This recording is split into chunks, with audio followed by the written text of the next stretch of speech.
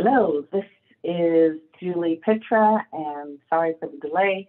More technical difficulties.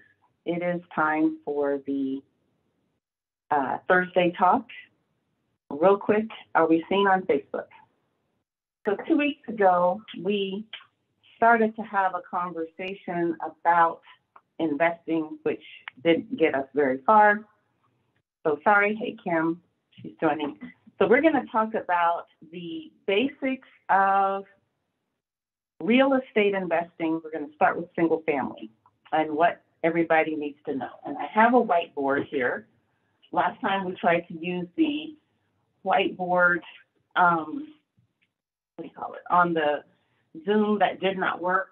So let's see if people can see this. And just keep in mind, if you miss this, it's going to be recorded in the Facebook group, no problem. Okay, Shamira, can we see the board? Yes, just not the far right side of it. Yeah. Okay, all right, so we'll try this. So the first thing that people really are concerned about is, can I make money in real estate? That answer is yes and no. Yes, you can make cash coming into your household, but if you're doing it correctly, it's not really going to show up on your income statement, your tax return. It'll show up on your income statement for your business, but, okay. So this is what we're going to start with, some basic numbers, right? We're going to talk about your rent. And that's going to be equal to your revenue. So when you're looking at an income statement, you always start with revenue. Now with rent, sometimes you have late fees, you have parking fees, you have application fees. All of those go under revenue. Is that backwards, or is it mirrored, or can you read it? I can read it. Mm-hmm. Okay. So that's all the money going into your business. Now, when you buy a property, there are expenses. And those are things like insurance and taxes and maintenance and legal and advertising. And I know that's going, but anyway, you have a bunch of expenses associated with this project. I'm going to erase this as soon as I see where my eraser is. Will be this one. And I have a horrible eraser here, sorry.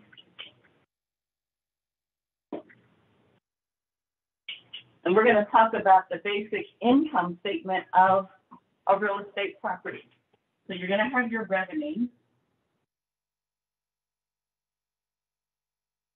and then you're going to minus your expenses, subtract your expenses. And these are, when you look at your operating expenses, so everything that's associated with you operating that property, that is going to get you your net operating income. So what people first learn about is something called a cap rate. And your value of your property, this is the equation, your net operating income over your cap rate. Now, for a single family home, the value is determined by comparables in the area. So if you have a house, the standard realtor thing, you look at how much the other house is sold for, you get an average dollar per square foot. If there's something special about that lot, either it's a bigger lot or the house is more newly updated or it has certain features that make it more desirable, the appraiser comes in and fixes the value for the house. Your net operating income is determined by whatever your revenues are less your expenses. So then you can determine what's your cap rate for that property. In the DFW area, we often talk about what's called a 1% deal. Okay? And what that means is, if you can see it, that means that your rent is equal to 1% times, now this is where people choose different numbers. It's either the value or the cost. I try to buy based on cost, not on value. But if you are looking to value your property to sell, you might advertise it as a 1% deal saying, hey, this property makes $1,000 a month. I am selling it for $100,000. It is a 1% deal. Hey, Julie. Most times when I'm not able to see underneath 1% deal. So whatever you have under there, you can't see it. how's that? Not much better, only because the light is blocking what the wording is. This lighting. I covered part of it, but I'll stay above that. So I'll consider this my lower. Okay. Sorry, I don't have an eraser handy, and I don't want to go up and get it. So let's go back to the 1% deal. It's when the rent equals 1% times either the value or the cost. So if you are buying a 1% deal, then someone is saying my house costs $100,000, the rent's $1,000, therefore it's a 1% deal. If you are buying it or you have held it for a while, let's say you bought this property 5 years ago, and all in, and that's another concept called all in, and that equals your acquisition cost plus your rehab plus your holding, and if you finance it, plus your financing costs. And if you finance it, it's less your loan proceeds. Okay, but let's say you're not financing it for right now, and you're only into the house for $50,000 because you bought it a long time ago and it only cost a little bit. So now 1% of your cost is $500 a month. But if you're making $1,000, then for you, that looks like a 2% deal. If you have any questions, I can't see the chattering thing, but that's one of the guidelines that you hear, a 1% deal. And some people put that as their minimum. They want at least a 1% deal. That means rent is equal to 1% of the value because they're talking about acquiring it. The one thing that consider in the Dallas-Fort Worth area, that about 2.9% is going to go toward your taxes. And let's say about 9% is going to go against insurance. I have not tested that theory in 2022 because the prices have just gone kind of crazy. I add another 0.5% or so. So what is that? That's almost 3. That's for, what am I saying? For maintenance. This is a value, and this is a rent. So 0.5, I actually take it up a little higher. I think about 1 to 5% of rent I allow for maintenance because tenants do not take as good care of the house as you would. But if you take these two numbers, that's close to 4%. So that means that of your value, what that actually equates to is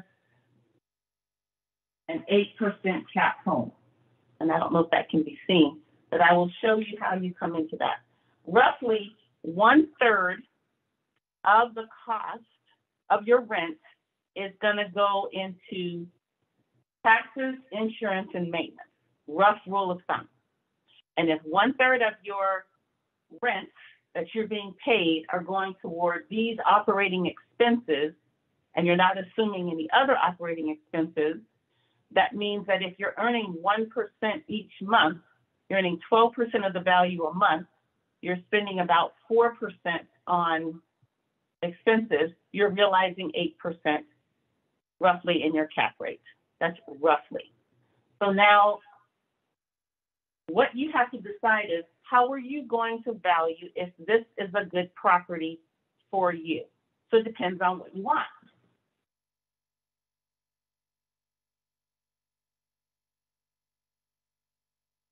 Sorry, I have to keep erasing. I can't use all the space. If you are going to be dependent upon the income of that property, you might have, let's see if I can, there we go. You might have a dollar amount you want. So you might think, I want $400 a month net cash flow from this property. So that means, let's say you've got a property paying $1,200 a month in rent.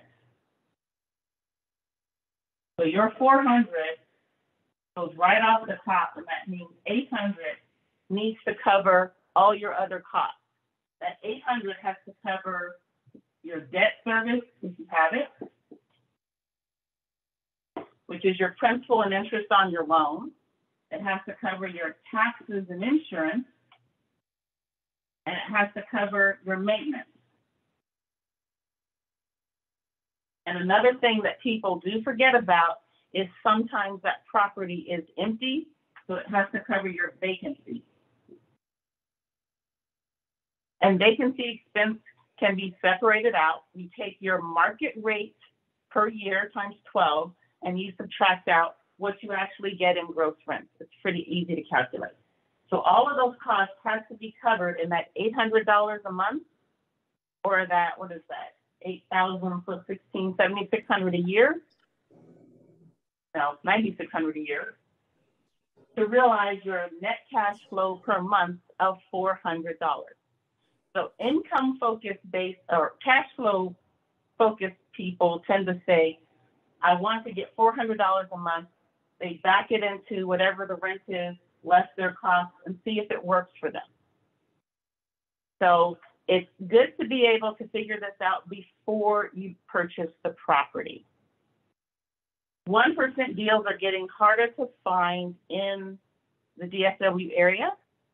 There are other areas outside where they're still possible, but let's say what you're actually looking for, instead of a net cash of $400 per month, you're looking for a percentage return on your money in. And that's what we call the cash on cash return. So this is a fixed number per month.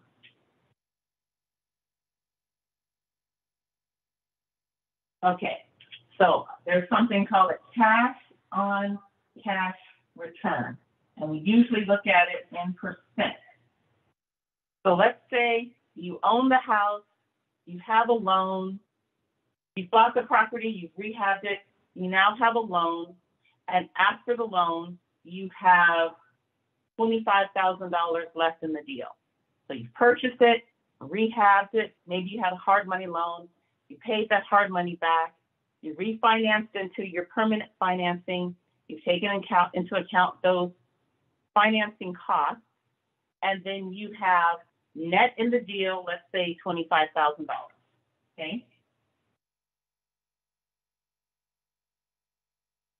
So after you've gotten your loan. And let's say what you want to make per year is 15% cash on cash. So what I'm gonna do,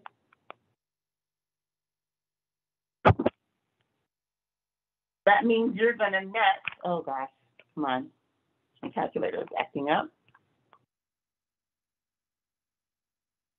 $37.50 per year. So $37.50 divided by 25,000, if I've done it right, is 15%. And if that's your cash on cash return rule of thumb, you have to make this much a year on that 25,000. Some people have higher, some people have lower. And this number is going to be your rent, less your taxes and insurance, less your debt service, less your maintenance, and less any other costs associated with that property. The cash you make each year is $3,750 for the $25,000 that you have in it. Now, a lot of people might think, well, that doesn't seem like a lot of money. But it starts adding up. If you are making $3,750 a year and you have, on average, and you have 10 houses, that's $37,000 a year. Now, let's say this property is valued at the $3,750 that you're making. Let's say that property is valued, or sorry, cost, not value, cost you $125,000 a year, or $125,000 was the cost basis for that property. Well, you get to depreciate 1/27th of that, right? So if you take the $125,000,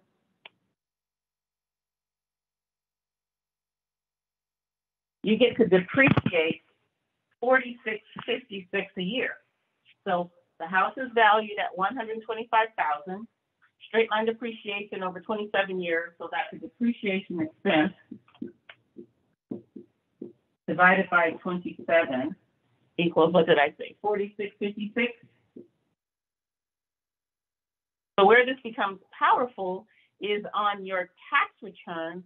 This is what's called a non-cash expense. Everybody knows if you make income on that money, you have to pay your state taxes, your federal taxes, your city taxes if you have them. And also, if you're an independent business owner, you have to pay your Social Security and your Medicare based on what your financial documents say your net income is, your gross profit after, your net profit after taxes. So now, this becomes an expense that more than covers your cash flow for the year. So you're actually showing negative on your tax return for a property that is positively cash flowing. Now, I know a lot of people do different things, but this is where I live right here. I live within the depreciation expense because I don't want to see major improvements to my income. I want to see improvements in my cash and in my equity. You have to know why you're doing these things. Let's go back to it. $46.56 on a house that costs $125,000. That's the annual depreciation expense for 27 years. Then you take that then more than covers your cash on cash return. Now, if you have to add, let's say your house after 10 years needs a major remodel, you do what it's called adjusting your cash basis. So if it was valued at $125,000 and you depreciate it per year, come on, Julie, I can use a calculator. That $46.29 a year, I'm going to say you multiply that by 5 years, and then you take that off your, and the reason why I can't see this is because I don't have my glasses on, so 125. That means your cost basis is now $101,851. Now you put money back into it. Let's say you have to put $30,000 into it. That means your cost basis now becomes, if you add $30,000 in renovation because things wear out. It shouldn't be that much if you have the right tenant, but everybody's going to have that wrong tenant that costs you $30-something thousand in renovation. So that means your cost after 5 years of depreciation is going to be back out to $131K. That is your cost basis, and then you start the depreciation again. So you want to make sure you are balancing yourself, or at least I want to make sure that I am always living in the depreciation zone so that this money I get is tax-free, essentially. The non-cash expenses, I'm sorry, that looks like the light's getting it wrong. Sorry about that. But the non-cash expenses are what help make this beautiful. There's one more thing I will add to this. If you've got debt service on your house and your tenants are covering your debt service, that's your principal and interest. You are building equity in that home by holding it and having someone else paying your mortgage payment. There's another stacking trip that you can do, which is you refinance that home. So let me show you this. Hope everybody got this. So when you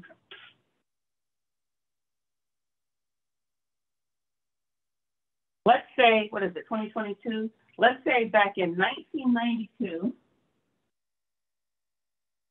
and just for grins, let's assume there is no inflation and no appreciation. So in 1992, I bought a house for $100,000. I put $20,000 down, so I had a loan of $80,000.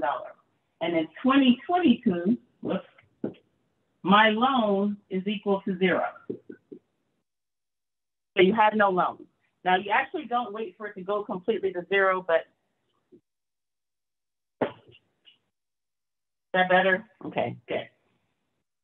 Your loan is equal to 0. You now have $100,000 of equity in the home because the tenant has paid it for 30 years. Now, that's assuming you have a 30-year mortgage, preferably a 30-year fixed. So now you take that $100,000 that it's valued, we're assuming no appreciation, and you refinance. As of right now, you can get 75% loan to value on a cash out refinance. So that means you can get a loan of $75K. It's gonna cost you some money to get that loan. So let's assume you lock 5% off. So you're actually getting 70% loan to value. That means you get loan proceeds of $70,000. Now let's say you have 30 houses and you stack this appropriately, and every year you refinance the house, you get that $70,000. So you're just resetting the mortgage that the tenant is paying down anyway, if you're managing your property correctly. This is a non-taxable event. When you refinance a house and get cash out, that's not income. That doesn't show up on your income statement. And as of right now, it does not show up on your tax returns. You pay no taxes on this whatsoever. There are other advantages for keeping your home leveraged, but just from a cash flow perspective, you now have $70,000 in your hands, no tax event. The tax event occurs when it changes ownership. So if you hold it in the right entity, and the entity is willed, however your asset protection and family planning structure is, it goes to your heirs intact without a change of ownership. They can sit there and do that again too, and your heirs can and your heirs can. Now, does that happen? What I have seen is that somebody might inherit their family's 100, 200 properties, and they just dump them on the market. They don't care. They don't want to deal with it. They just want the cash. I think it's short-sighted, but if you can teach your heirs, hold on to the assets that generate returns and just keep doing this over and over again. This is, if you have 30 houses and you do this once a year per house, this is $70,000 of tax-free income you have. And I know everybody says, well, $70,000 doesn't sound like a lot. It's a lot when you don't have to pay any taxes on it, or Medicare, or anything like that. That becomes quite nice. That's straight to your living expenses or traveling expenses. And let's say you have, instead of 30 houses, you have 60 houses.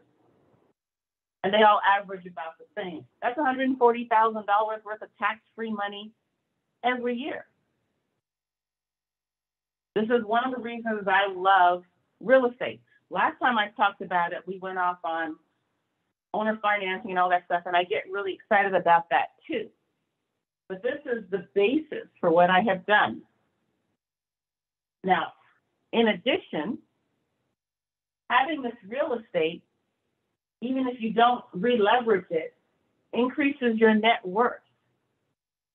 When you start increasing your net worth, you have other advantages. And I'll talk about that in a minute. Are there any questions about anything that I've covered so far? We have, hey Joel, we don't have as many people, but does this seem clear? Did I skip over anything? I'm going to go through some real world examples. Go ahead, Shamir. No, that seems clear. Okay. All right. So let's say you're not buying it. Let's say you've inherited a house. You have a house that your aunt willed to you. When you get that property, depending on how the ownership is transferred to you, you may or may not have to pay some taxes on the acquisition of the property. Let's say it's in bad shape. Let's just assume that it's worth, oh, there's one more concept I want to talk about. That's called ARV. Let's say you buy a property that isn't in great condition, and you want to get it in great condition so you can either sell it or get rents on it. And let's say you buy it for $50,000. And in order, and let's say, oh, that's the ARV.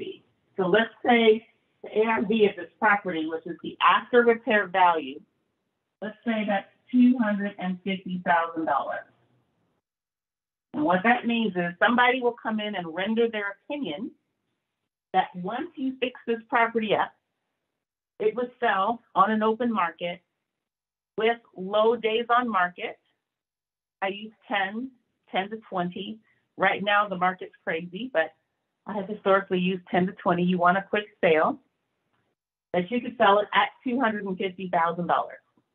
Okay, now let's say you purchase this property for $50,000.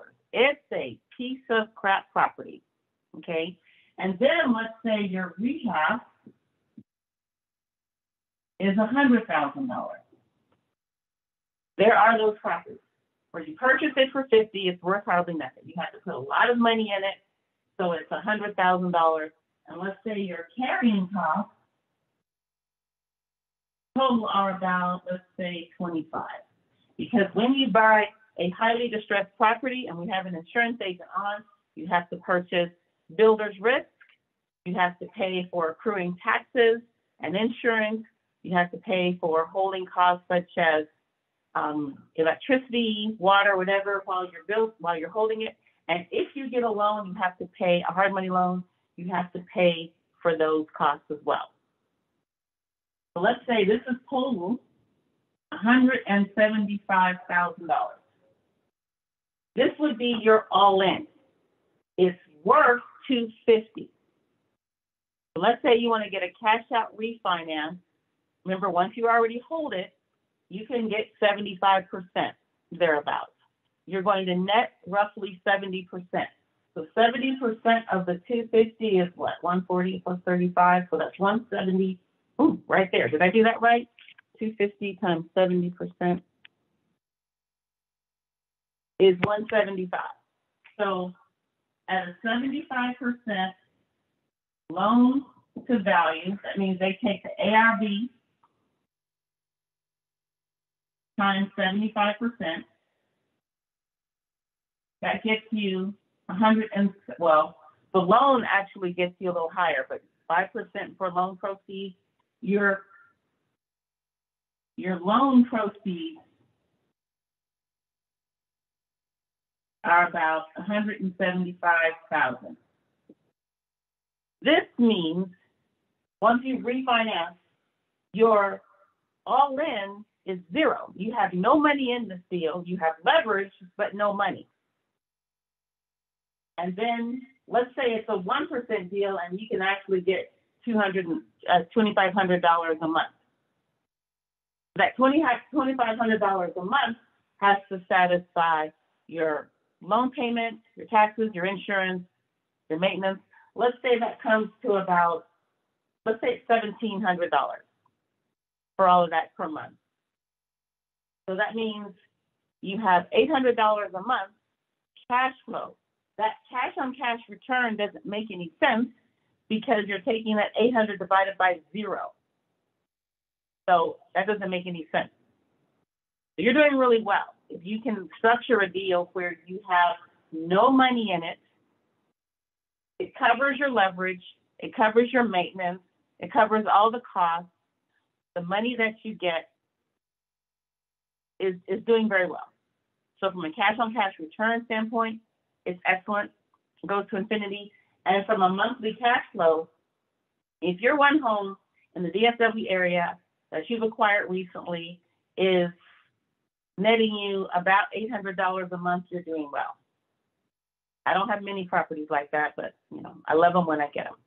So now your debt service is going to depend a lot on your rate, interest that you're paying. The interest that you're paying is going to depend on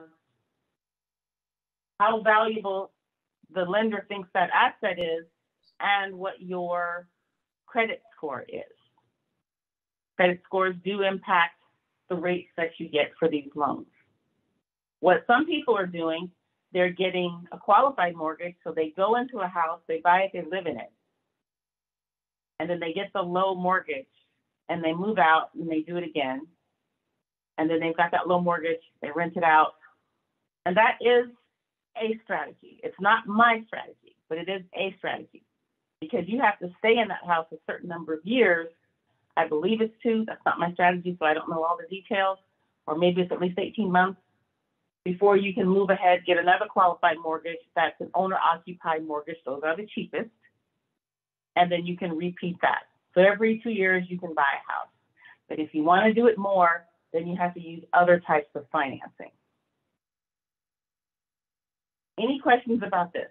This is what I try to do all the time. Acquire a house, fix it up, pay my carrying costs, refinance it, and have my net proceeds from my loan cover as much as my all-in as possible. And that way, I preserve working capital so I can turn around and do that again. Everybody get that part? So we introduced ARV, that is the after repair value. So for new investors, they're often wondering, well, how do I get a good ARV? ARVs are a bit of an art form. It's not, there are some scientific steps you can follow. I'm sorry, that light's looking crazy. I can see it myself.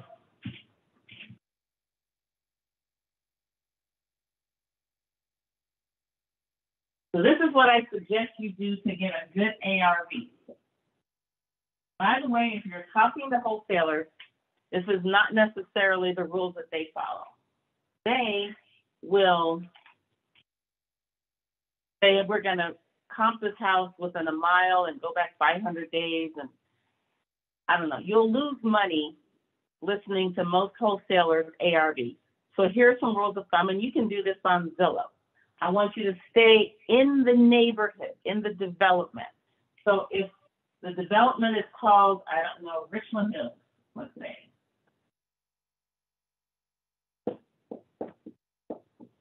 And there are different phases. There's a phase 1, phase 2, phase 3. Now let's say you're in phase 1. And phase 2 was built 85 to 89. Phase 2 was built 79 to 84. And phase 1 was built, I don't know, 75 to 79.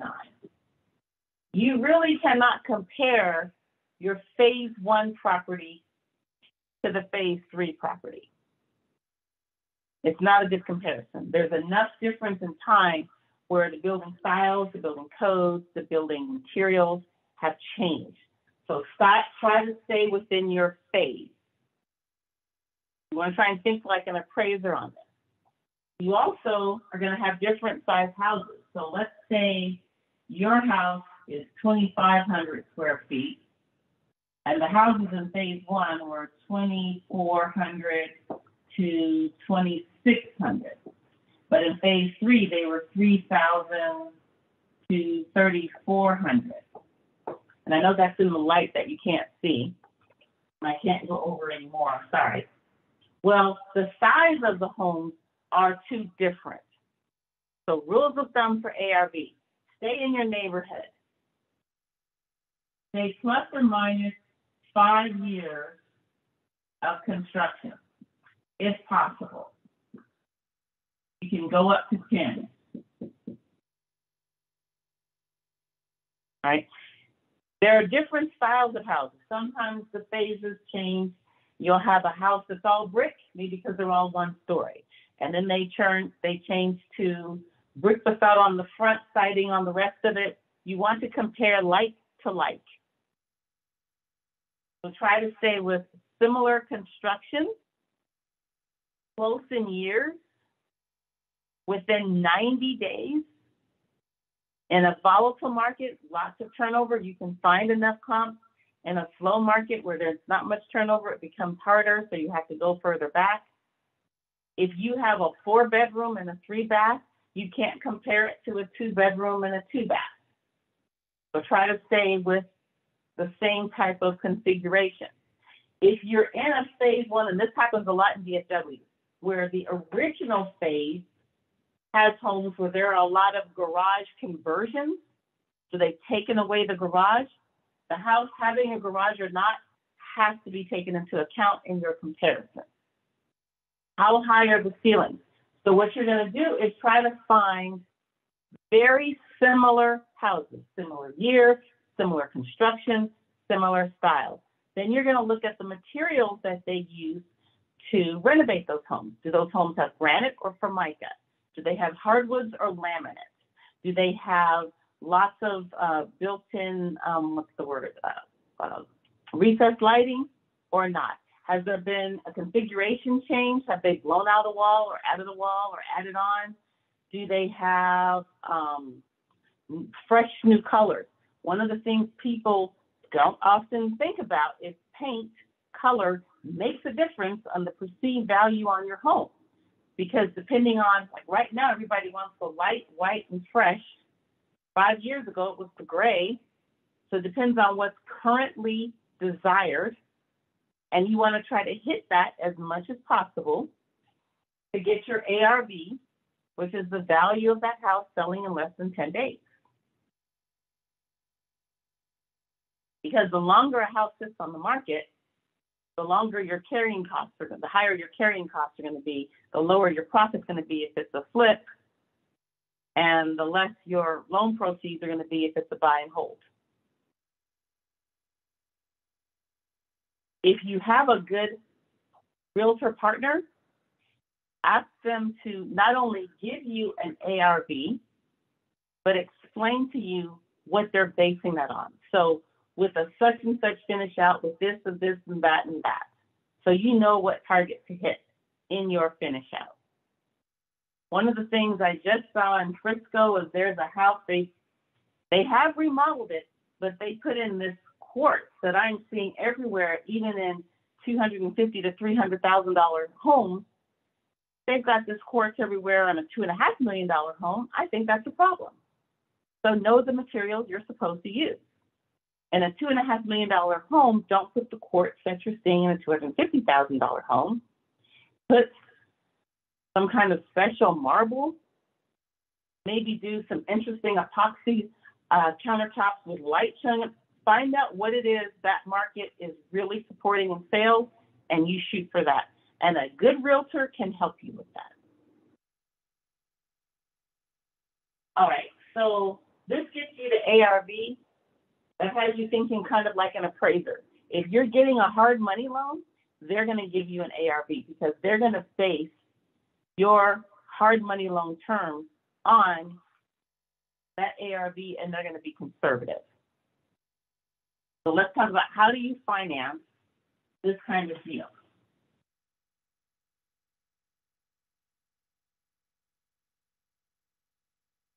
Most people can't go out and get a house worth $250,000 by paying the $50,000 and having the $100,000 in cash and having the $25,000 in carrying costs.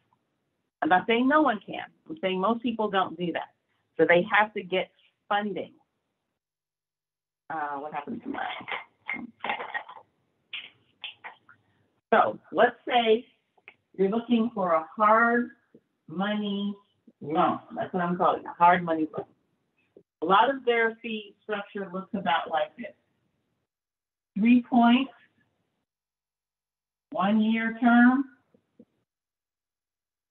and they'll have fees of, let's say, $1,000 in fees, and let's say it's 10%, and it's often more, 10% interest only.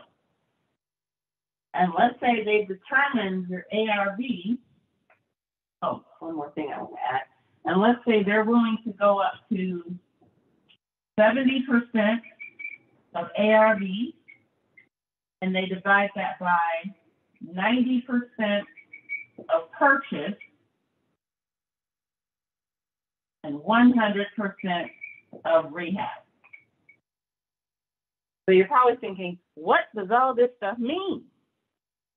What it means is, let's go back to the house that you could buy for $50,000. Can you see this? Yeah, purchase $50,000. Rehab is $100,000. Carrying cost is $25,000. This is rehab area.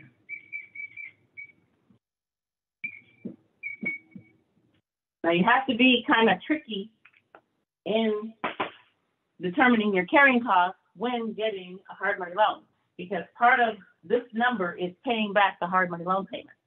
They do not want to finance your hard money loan payment. So you might have to make that look like something else or just have enough cash for that. So with these terms, you're going to pay, let's say this says their ARV is 70%. ARV equals $250K. So the 70% of ARV, what did we say that was? 175,000? Yeah. So they will lend you a max of 175K. That's going to be your loan. But they're going to charge you 3 points on the loan. So of that 175,000, they're going to charge you 5.25 thousand in points. So that's your loan, but they're going to take that right off the top. And then let's say you have 1,000 in fees, and I don't know how much it's going to be. That's going to depend on your title company and all that. So you have a loan at 175,000, right? 5.25 is taken off for the points, and then another 1,000 for fees. So what you actually get is 168,000.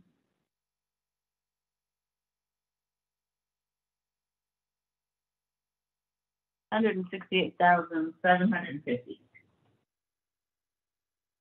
Your max proceeds. Okay. Now, remember, it's going to cost you $175,000 to repair this. So you have shortfall.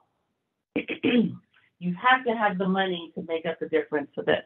You also need to have contingency money, because what if this is your budget, but something goes wrong? It goes longer, or there's more that you need to do. $100,000 sounds like a lot of money until you have a subslab leak that you did not put into your budget.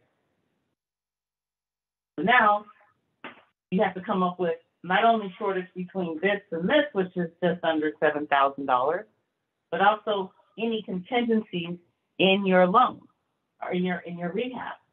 Now there's one more thing. I said that 70% ARV, that's their max, subject to additional conditions. So let's say it's 90% of purchase. Well, this home costs $50,000, so 90% of that is what? 45, right? And they'll pay $100,000 toward rehab. They're not considering carrying costs maybe, so that's $100,000. So your loan is only $145,000, not $775,000, $145,000. You still have to take off your points and your fees before you get, and that's what you get to work with. So you have to come with money to the table. I recommend either you borrow it from somebody else or you have it somewhere. And this is where a lot of investors get stuck because they start the process, they get the loan, they come up short. So now what you want to make sure is that you have enough money so that this loan, once you pay your points, pay your fees, that you have enough, plus your other money that you've got somewhere is enough to pay for this $175,000 it's going to cost you to buy, rehab, and hold this property, plus any contingencies. So you need backup money.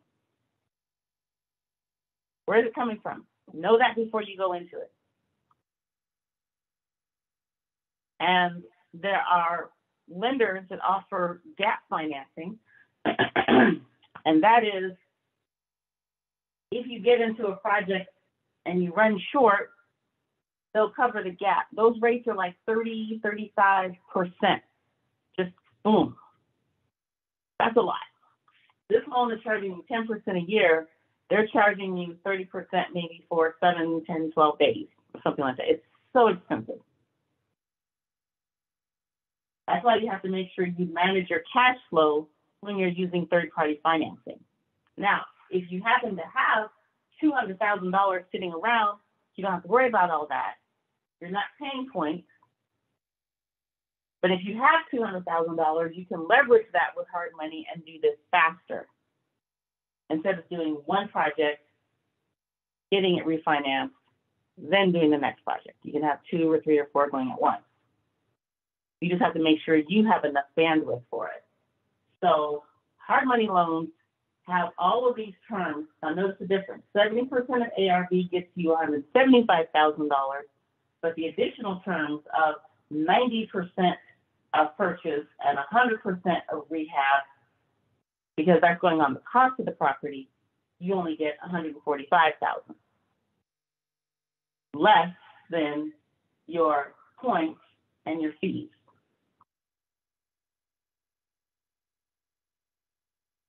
So when you're starting out, I often get the question, do you need money to invest? Well, I would think so. There are ways to get into something like this, but you have to either get your purchase price so low or your rehab so low that these don't bump up with your ARV. And people that build a relationship with lenders, once the lenders know you have experience, they will relax some of these requirements. But when you're first starting out with a lender, they don't know you. They're covering their butt in the event you don't know what you're doing. And there are the odd number of investors that can talk a good game, but they don't know what they're doing, so they cannot deliver. The hard money lender doesn't want to foreclose on your home. They want you to pay your points, pay your fees, pay them back. They can turn around and do that again, because that's how they're making money, lending. You're making money flipping or renting. They're making money lending. And they will gladly do that if you show that you have a track record of being successful. Going in, paying your fees, paying your fees, paying your points. Getting it done in a short amount of time. They're like, oh, try it again. They might relax some of those terms a little bit. You do it repeatedly, they might not have these 90% of purchase, 100% of rehab limits. It might just be 70% of ARV, or they might go as high as 80% of ARV. Once you develop a relationship,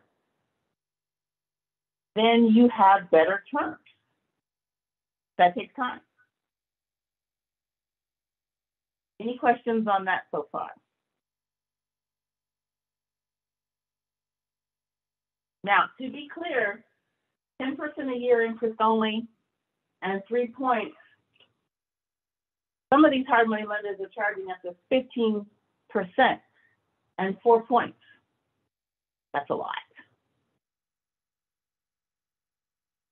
You have to make sure you can figure out your cash flow over the project, not just these top levels, but okay, I have this much money. I can start the project. One more concept. You don't get all of that rehab money at once. You have to complete some of the projects and then request a draw. And they will ask for receipts, and then you will provide them proof that you've done the work, and then they will give you the money back, and then that goes in and that funds the next stage. So if you think your project's going to last you 3 months, 4 months, make sure you have done a week by week, or at least close to it, analysis of your cash so that you don't go negative over the course of that project.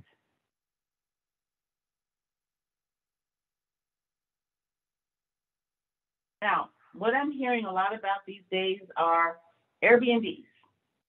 I'm going to run an Airbnb. I'm going to buy a property. I'm going to make an Airbnb. I'm going to rent a property. I'm going to make an Airbnb. I want to cover that for a minute.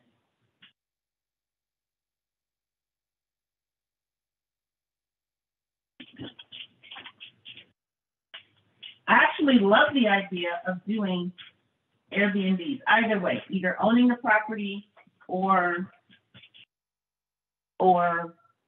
doing what's called rental arbitrage and renting the property. And this is, wish I knew where my eraser is. Sorry, guys, I'm using a clock. I have it. Next time I'll get those papers, I'll just rip it off and not have to erase.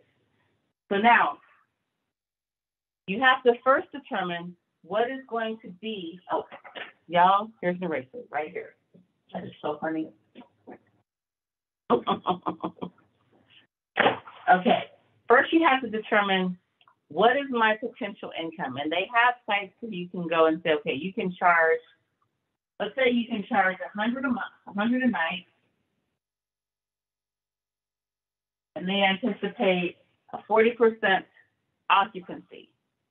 So in a month, what is that? Say 30 days, 40%, that's 12 days. So that's 12,000 a month. I can't think. 12,000, no, 1,200. Come on, help me out. 100 a month times 12, that's 1,200.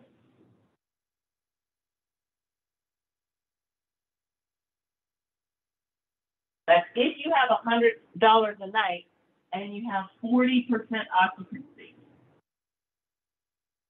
Is that right? 40% of 30 days is 12. So 12 times 100 is 1,200 a month. That's not a lot of money because you still have to pay the rent on the property. You have to pay all of the utilities. You have to pay the cost of getting the furnishings and all that you need to run that. And however, if you're renting that, then that comes off that 1,200 a month. You had better hope for somewhere near 80% occupancy. So there was a house that I had at one point. I sold it, and I'm really mad about that. And I sold it at $350,000. The rents in that area were about $2,200 at the time. When I was looking into that, I could see that I could rent that property for about $350 a night, and they expected 60% occupancy. I remember that, 60, 65, 62. So at $350 a night, 8.6, 30 times, that's 18 days at $350, so that's $6,300 a month.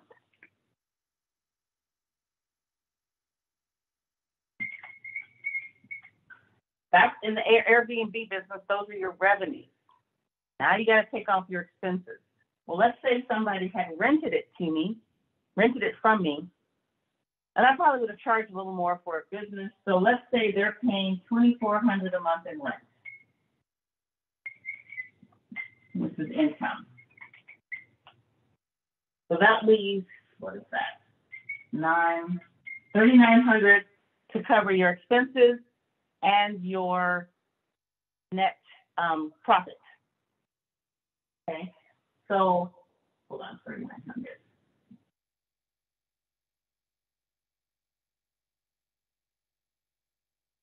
If you have the type of temperament where working in the hospitality industry works for you, this can be extremely lucrative. I know a guy that says he makes $10,000 a month per property.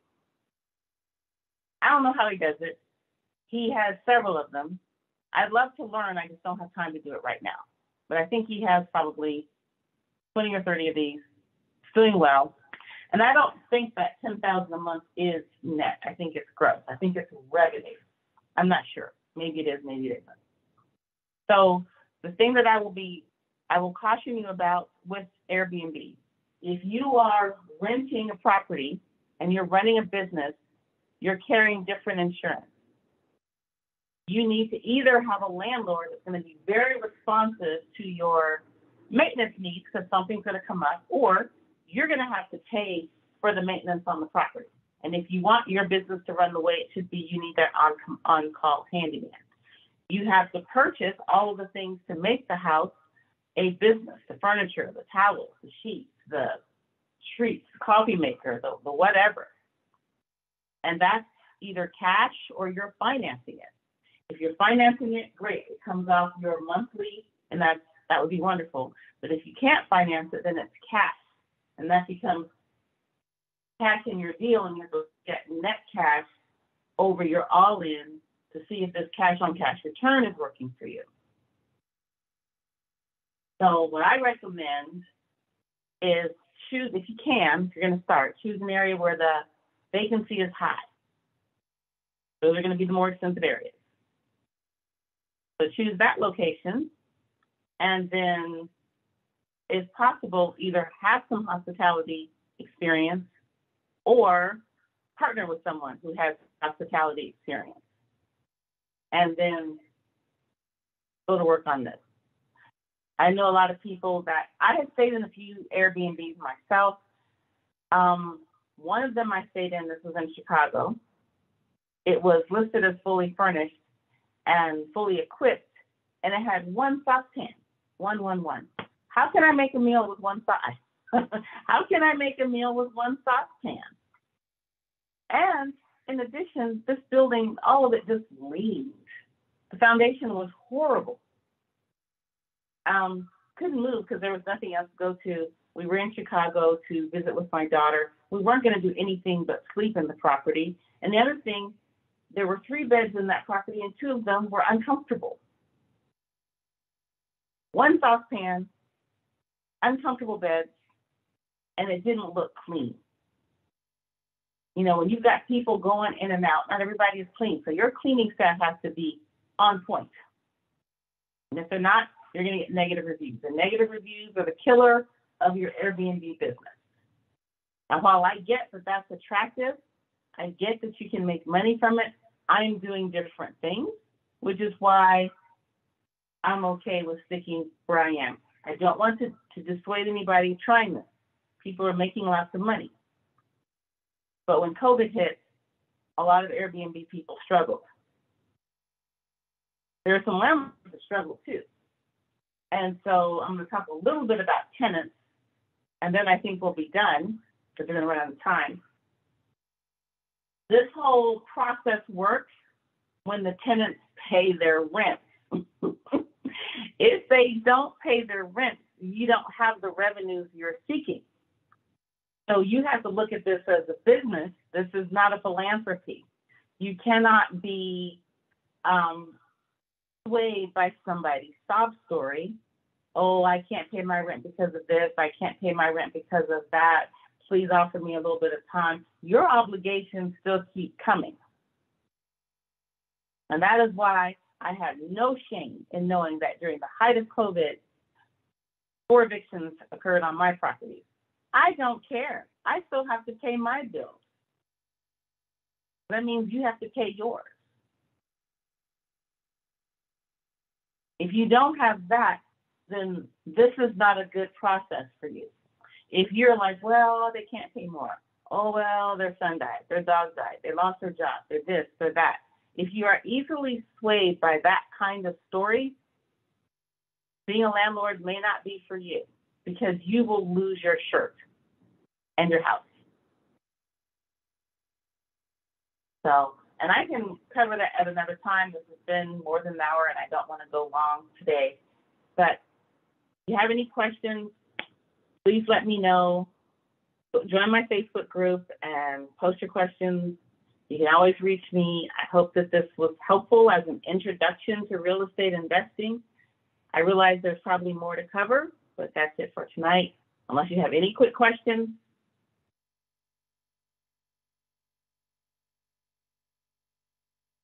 Well, I thank you for attending. I'll see you next week. Thank you. Bye-bye.